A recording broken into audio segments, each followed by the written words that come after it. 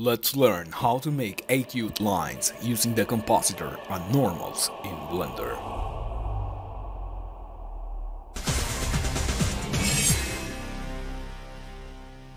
There are times when you really need to draw the fine line between an outline for a toon shader and, of course, your materials and objects. So that's what we're going to explore in this tutorial. So the first part is to create the shader, the actual shader that we're going to work with.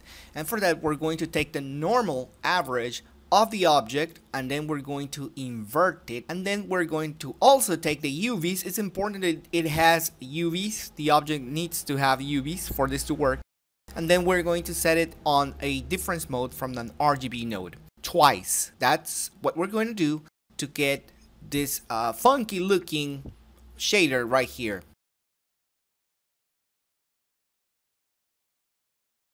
Notice that we're going to work in the shader window, and now we're working on the compositor window. And the second thing that we're going to do is to set up the nodes in the compositor for this effect to work. So notice that shaders are one thing and node compositor nodes are another thing on another window. So make sure you go back and pause this, and this is the reason why I don't like to do quick tutorials, because you really need to go step by step on this. And if I don't explain it by my voice and also with the graphics, then probably you will get lost. But if you have experience, then come along and follow this. So what we're doing right now is taking a special filter by using the selection sober, and with that we're equalizing it to black and white lines and then inverting it so we can get this outline right here. And finally we're adding a gamma correction to get really good contrast on the render image. So it's basic that you have to have a render image on your image node. By pressing F12 you're going to get a new image. So if you change your camera, doesn't matter, it will render absolutely marvelous with this technique. Remember, first thing, create a shader. Second thing, press F12 to get the render. Third thing, arrange the nodes on the compositor. Pretty easy. Now this has been only 2 minutes and 30 seconds, and now you have a perfect outline by normals with this technique.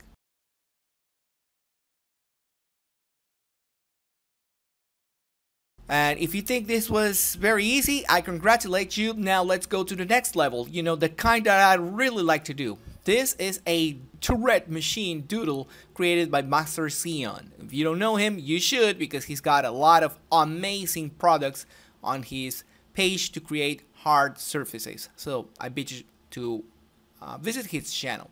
So here again, we're going to create the first part, which consists of the outline by normals shaders, which we already created on the first part. Now we're going to press F12.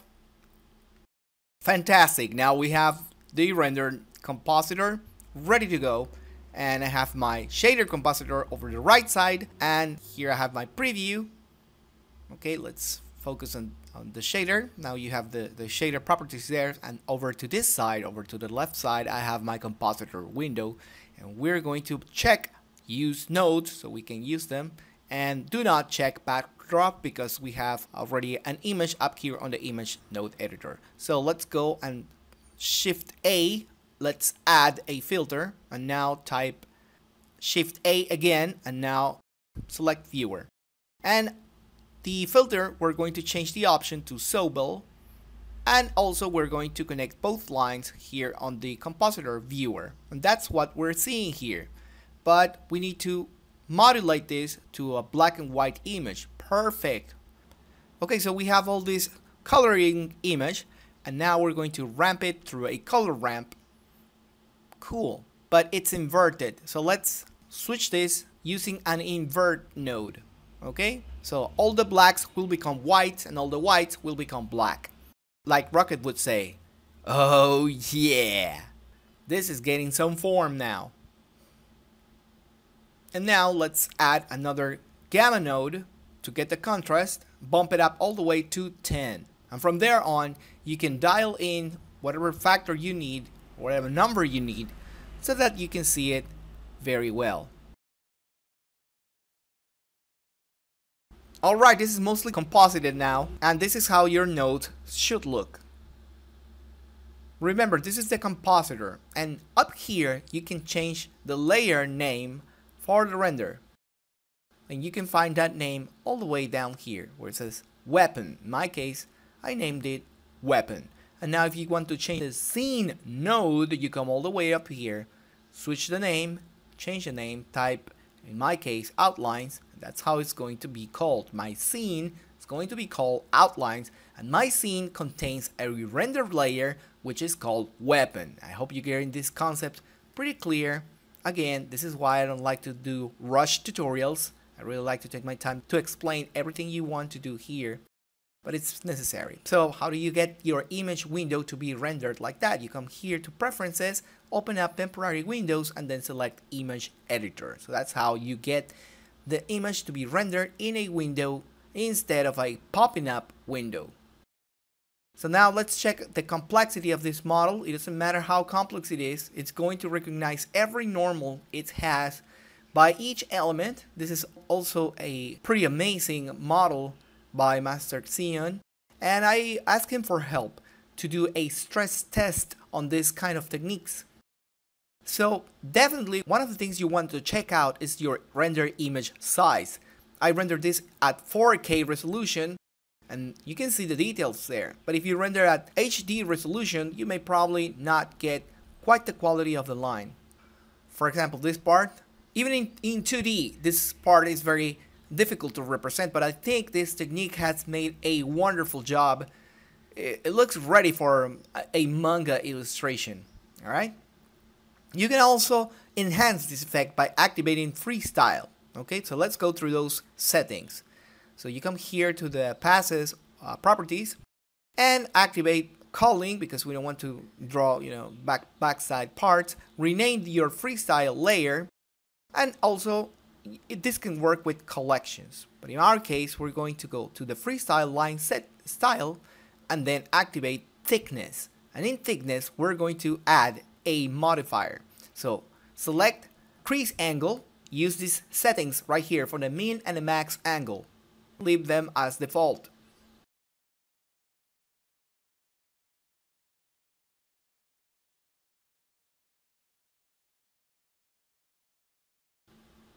So I'm going to add another one modifier, and this is going to be the along stroke modifier. I'm going to select a curve with a custom curve like you're seeing right here.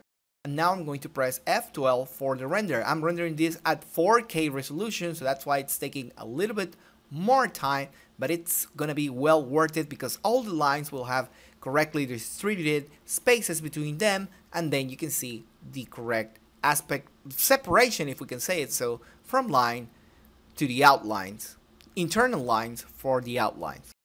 So let's just give it a little bit of time and it's going to render. So don't worry about the funky colors, just like I told you. Now this looks pretty cool actually, and it can be used as a render path for iridescence if you want it. So anyways, once it's done, you can see the progress down here on the bar which says render progress 100%, and this is the render for the 4K resolution image. Okay, you may notice a lot of amazing details there, like the bolts, like the little handles that it has. It's really amazing. And onto the backside, I deliberately hide the obscure circular part. And now you can see this is how you can get this amazing, neat, clean line for your renders, either if you're working for manga or if you're working for an animation.